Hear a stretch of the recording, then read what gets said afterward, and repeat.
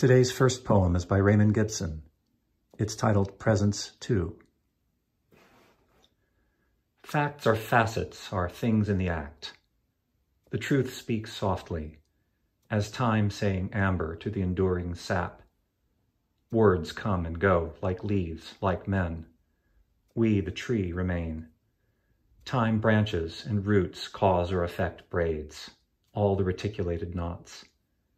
The nerves rewiring in a vast wounded brain, constellated in the sum of each groping thought, bent toward what light?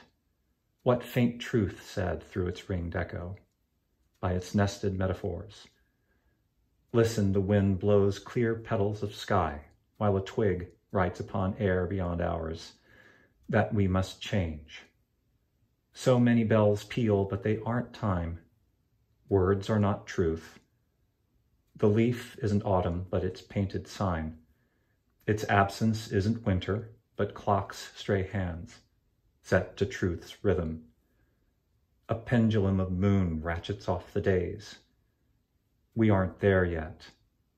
Seeds of each other at a different pace. Facets of all masks converging to a face. Facts are time's efface.